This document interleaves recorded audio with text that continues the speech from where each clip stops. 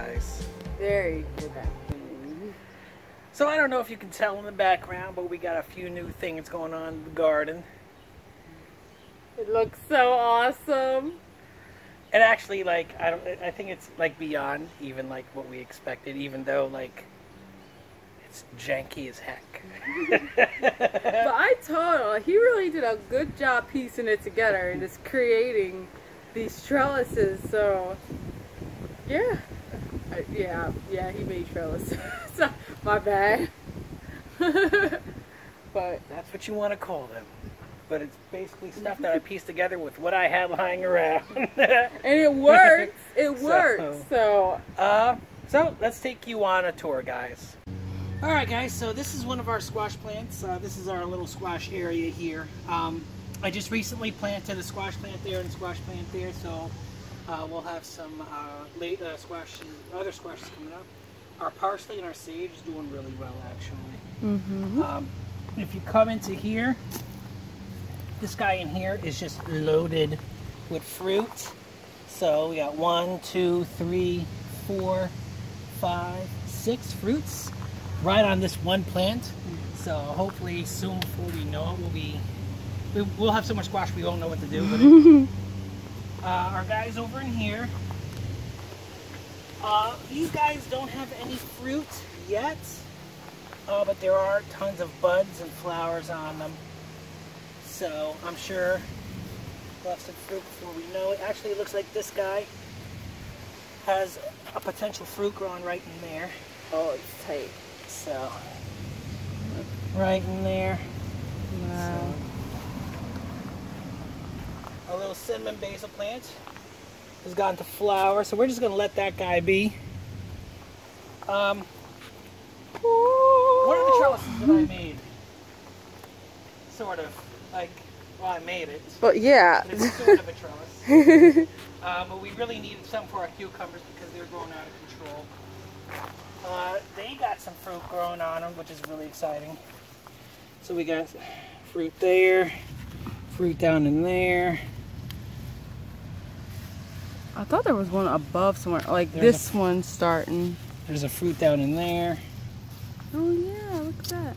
So yeah, it's they're really getting ready to produce very, very soon, so we're really excited about that. Yes. Our peppers are finally starting to do something. They're getting bigger. We're shy 2 pepper plants, 3 pepper plants. But that's all right. I might throw some herbs or some flowers in there. Our beans, if you follow our Instagram, you'll know that we just harvested a bunch of beans yesterday. So they're really producing. Yeah. How many beans did we, like, almost half a pound? Almost half a pound, Almost yep. half a pound of beans. And actually, we did make it to a half pound because there was one I was missing. As soon as I put it on, it went to half. So. that's, yeah, half a pound, that's yeah. right. Yeah, half a pound, yeah. So, yeah, and I mean, we still got months and months and months yet to go. Yeah. So our borage is doing nicely. It looks like we're getting ready to get some flowers on the borage. At least this one over here. Those are very prickly too, by the way. The basil. It looks like something's getting into the basil, but that's all right. We can still get some nice basil with this. The spinach is going to flower over here. We're just going to let that go to flower and attract pollinators. Woohoo. Okay. Like I said, janky. The peas, we just harvested a bunch of peas yesterday. From what I listened to on another YouTube channel, the peas are probably about to be done for. So yeah, so we'll see what happens with the peas. Just planted some radishes about a week or 2 ago.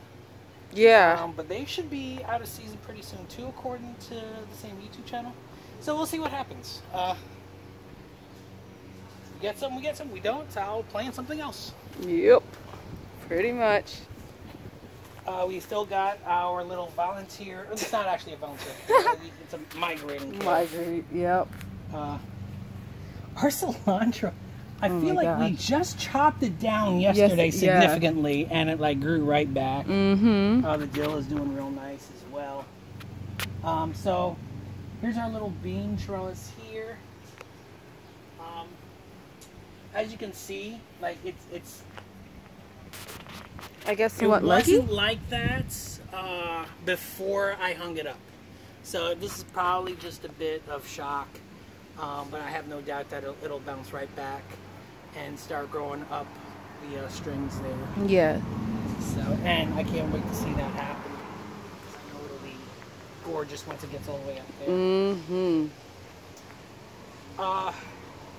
This blank area, I actually planted a bunch of marigolds, and it looks like we only have 2 that are like just now starting to go. Mm-hmm. So I just recently, like maybe a half hour ago, planted some dahlias just to get some color and some flowers in here to attract pollinators.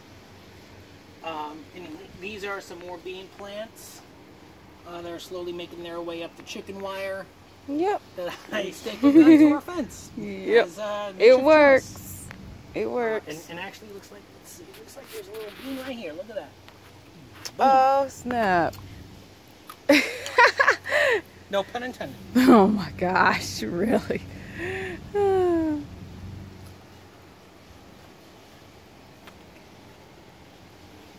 So we got some kale, some collards.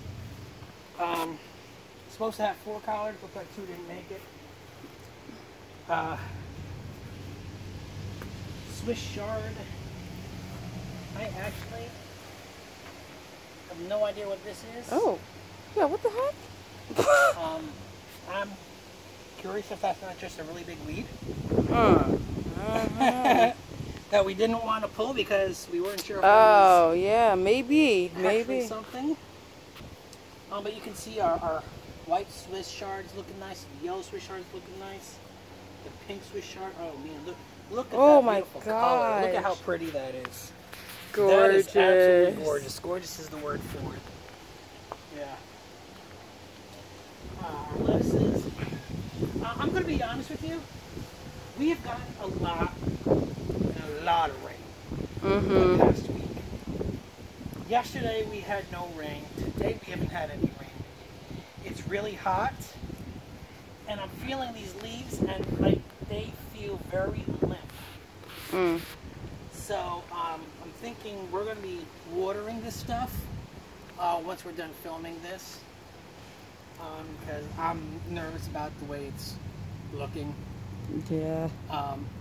And especially with the beans going into shock, and the cucumbers might hit a bit of shock too, because I really started messing around with them a lot. Yeah. So we're gonna give them a good drink, but they're looking good, especially this tangled leaf lettuce, man. Yeah, that one looks really nice. And let me tell you something. You put that on a hamburger, the best lettuce in the world for a hamburger. I mean, just for appearance's sake, like it just makes a burger look amazing. This is some other kind of lettuce that we really didn't use. But as you can see, it's gone to flower. We're just going to let it go and attract pollinators. And then this is some butter crunch lettuce. Okay. On to the tomatoes. Yep, the patio area. Yeah. If you take a look, more janky trellising. Basically just took chicken wire and staple gunned it across the patio. Of course, with my wife's permission. Yeah. I didn't care because I originally wanted it to come up the patio somehow. Now, this lettuce is just out of control here. We did use some of it though, but still, it's a lot. It's just out of control. We're just going to have to chop it down and make some salads. Yep. This is really exciting over here. This is actually a loofah gourd. And actually, I'm going to have to thin this out right now. Oh, yeah, that's right. There we go. Thinned out. Cool. This is our loofah gourd. This is our lemon cucumber, which is looking amazing. I kid you not. I put this up just a few days ago. And this guy, he couldn't even reach it, and now he's grabbing for it, which is awesome. Awesome. Yep. Really excited to see that. Humble beginnings. Our 2 pepper plants. I think this is a green pepper over here, and you can see we got some fruit growing on it over there and there, right there. And then this is a lipstick pepper. Obvious that baby. pepper growing right there. With some more guys up in there going. So really excited to see that because our peppers were just doing lousy. Mm-hmm. The tomatoes. Believe it or not, they look a lot better than they did because they were just flopping all over the place.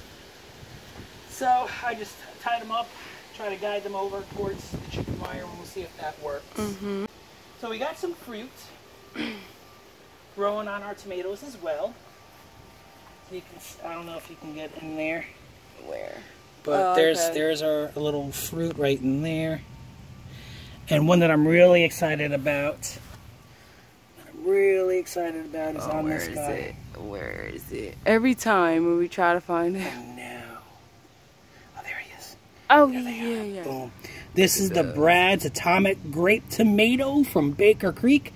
And you can already see the little colors. Oh, I'm so excited. I know. I'm so excited. I'm such a kid right now. Our other tomatoes over here, they're doing really well. Probably this week, not probably, this week I will be putting in 2 big stakes and doing the Florida weave to start trussing these guys up.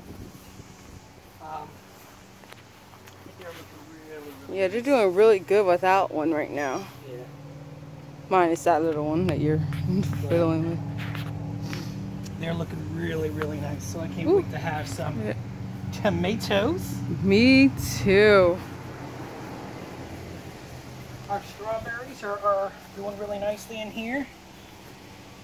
They're propagating quite nicely. So one of the plants that I have, now if you look over here, we have some winter squash growing over in here. But if you come down, we actually got some fruits. So you see there's a nice butternut squash right in there. Yeah, there we go. Perfect. And there's another one right over in there. That hasn't blossomed yet.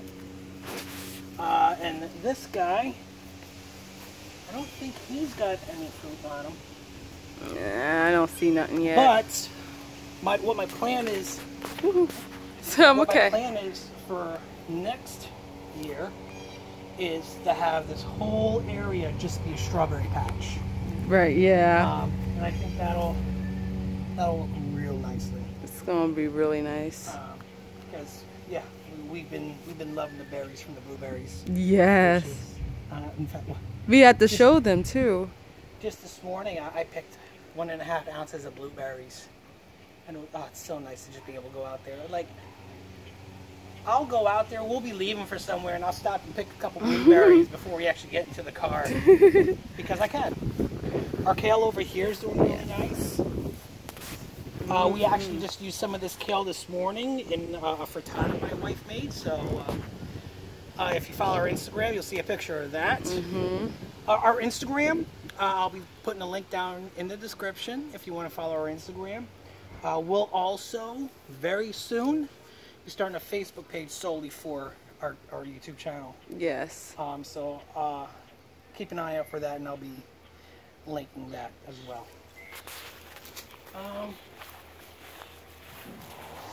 Our melons are out in here. So this melon's looking really, really nice, actually. Yes. Really happy with that. It looks like it has new little ones here too. So, and this melon and that melon's looking real nice.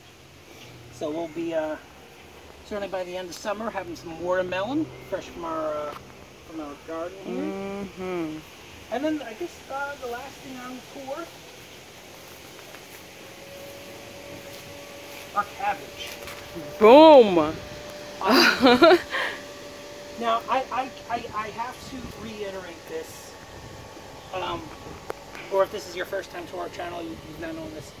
All these cabbage we got for $1. Because they were throwaways at a local nursery because they weren't looking too pretty. They really weren't. Like, they were on the sides of this dying. And 1, 2, 3, and I think 4, 5, 6, 7 cabbage. 7 cabbage for $1. For $1. I mean, yeah, you can't buy that at a grocery store. You know, and worst case scenario, let's say they don't make it, I learned something new on how to take care of it. Mm-hmm. That's really how I take it. I guess our neighbors saying shut up. Oh, Stop gosh. doing your YouTube thing. Oh, leaf blower. Well, it's not even our neighbor. It's a landscape. Oh my gosh, they hire a lot of landscapers over here. Yeah. Let me hit on that real quick. We live in a suburban area with people whose yards don't actually require a landscaping company. Like, you really don't need a landscape. In fact, Really small.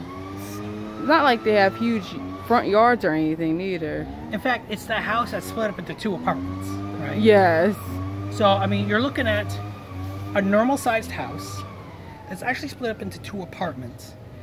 Like, it's not necessary to have a landscaping company do that. I don't get it. That's me. And don't get it twisted. Like,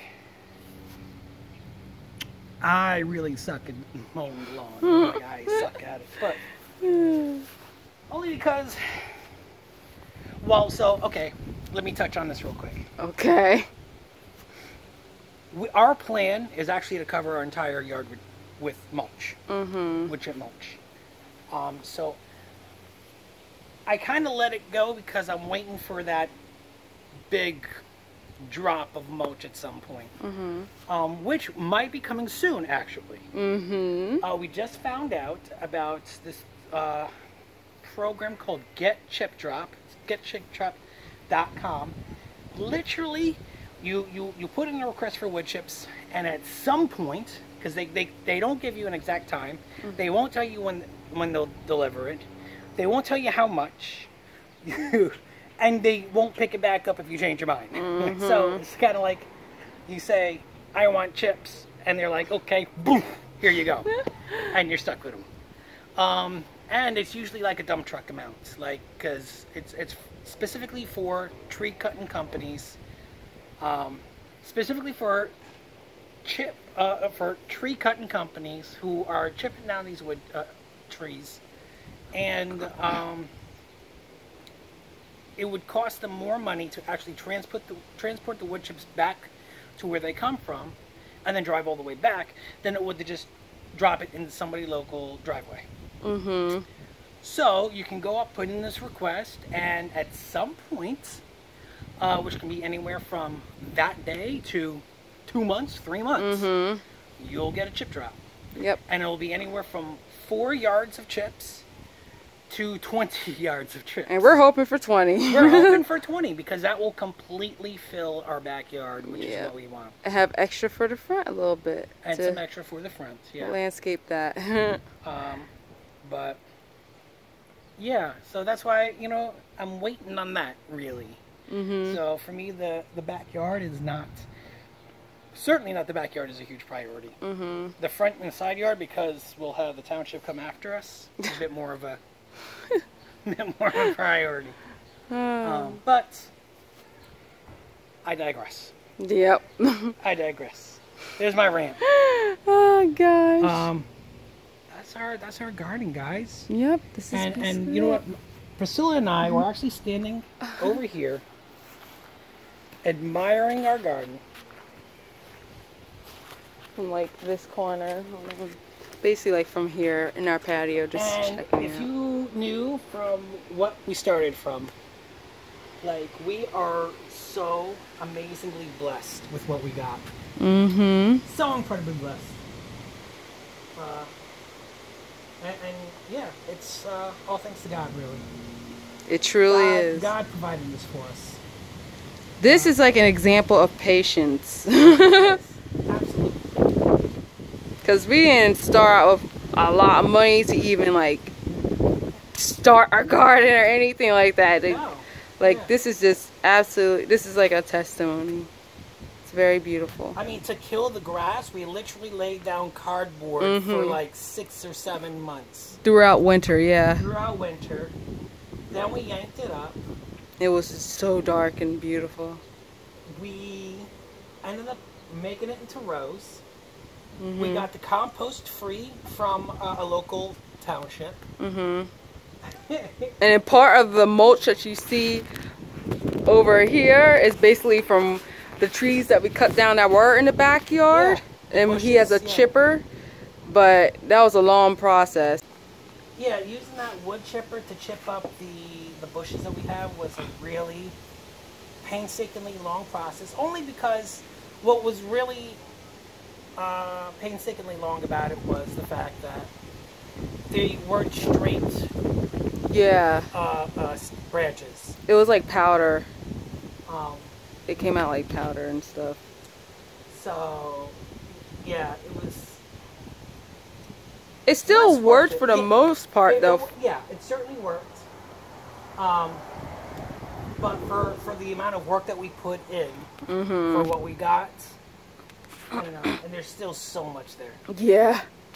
So as soon as we get that big old, hopefully 20-foot thing of mulch, we'll just put those rest of branches piled out on the side for them to pick up, the township to pick up. So. And yeah, so really all this, the cost behind it was really the cost of buying the seeds. Mm-hmm. Pretty much. It was. Cost of buying the seeds. And the chicken wire. The chicken wire we bought no, the chicken wire was basically free. Yeah, because we had a gift card. We had a gift card from when we bought our house. Yep. So, yeah, this was practically free. It was just a cost of seeds. We got this. Yep. I mean, you can't beat that. No.